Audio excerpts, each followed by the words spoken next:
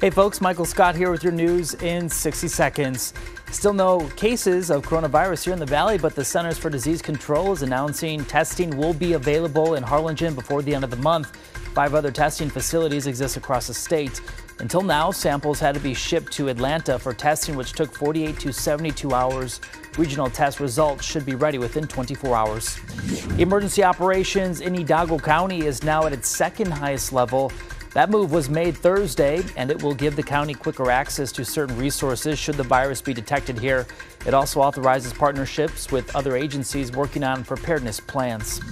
And a man who drowned on South Padre Island earlier this week is now identified. The Texas game wardens identified him as a 74-year-old man from Massachusetts. We are told he was kiteboarding when he drowned. It happened at a private beach area on the bay side of Beach Axis 5 on Wednesday. The Texas game wardens are investigating.